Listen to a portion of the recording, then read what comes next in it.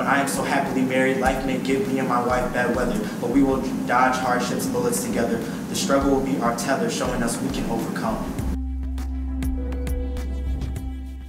Just due to a lot of different factors, demographics, and editorial boards, all that, we don't necessarily get a voice for Black writers or Black issues. That's where the need came from. But really, it's not an issue, a magazine or publication that's centered around, writings about the Black experience or Black issue. It's highlighting Black writers. And that's the key I want to put out there is we can still write about love, we can still write about our families, and yeah, you'll have Black experiences in them, but not every piece is going to be about how I struggle. All right, for the first time, I actually met myself the other day, and he said, listen, everything is gonna be okay, but you have to be real with yourself, and that's the only way.